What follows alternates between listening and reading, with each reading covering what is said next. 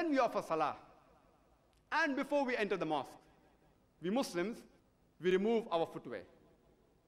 And this was the same commandment which was given by Allah subhanahu wa ta'ala to Musa alayhi salam, Moses, peace be upon him, which is mentioned in the Holy Quran in Surah Taha, chapter number 20, verse number 11 and 12.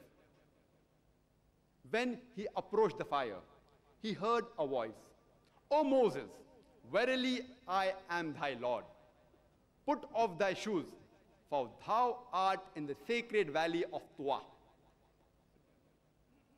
This was a commandment given by Allah subhanahu wa ta'ala to Musa alayhi salam.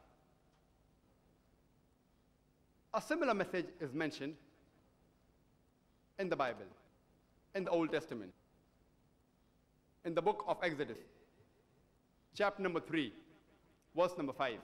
It says, "He, Lord Almighty, says to Moses, draw not nigh hither, take off thy shoes from thy feet, for thou art on sacred grounds."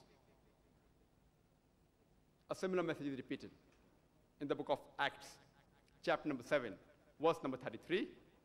The Lord tells to Moses, "Put off thy shoes from thy feet, for thou art on sacred grounds."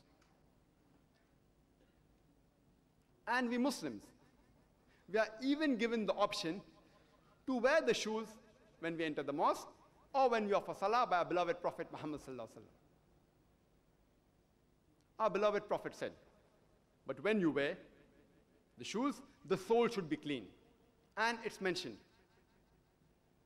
in Abu Dawud, volume number 1, in the book of Salah, Kitab al-Salah, chapter number 240, hadith number 652, the Prophet said, "Be different than the Jews, for they always, during prayer, remove their shoes or sandals." It's also mentioned in Abu Dawud, volume number 1, in the Kitab al-Salah, chapter number 240, hadith number 653, that Amr bin Shuaib, on the authority of his father, said that his grandfather said, "I saw the Prophet pray both barefooted and with sandals." The reason we Muslims, we take off our shoes before we enter the mosque or for Salah, or clean the soles of our shoes, is because we are hygienic people. We want to keep our place of worship clean.